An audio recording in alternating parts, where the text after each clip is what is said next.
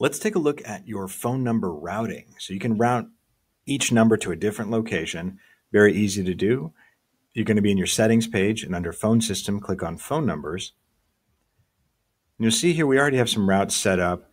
And for example, if you want to change these, all you have to do is click update routing. So let's say for this 213 area code number,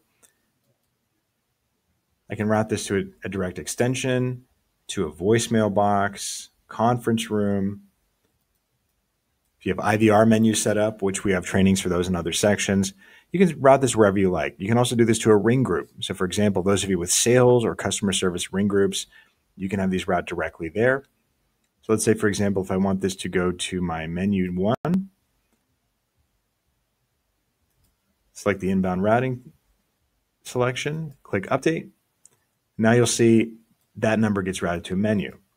And those of you with direct dial extensions, you can also have your direct dial numbers here to go only to your extension.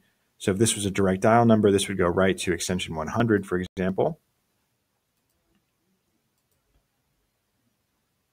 Update the routing, click this checkbox here and click update. And you can adjust these at any time.